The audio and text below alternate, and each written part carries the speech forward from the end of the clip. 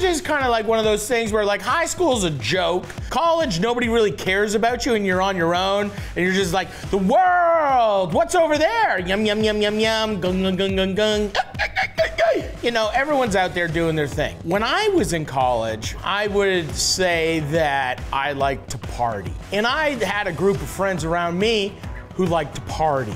And we used to party a lot, doing lots of drinking, lots of drugging, lots of parties, lots of parties. I was in culinary school. My roommates at that time, I don't even know what they were going to school for. I didn't really care. We didn't really talk about it. I think one of them works at the airport now. Saturdays, we would be fucking partying, smashing our shit up. It was just like WrestleMania in there. And then Sundays, we would always clean our apartment and we would cook each other a really nice meal. And then after we would do all this, we'd bring out fucking like an 8-ball.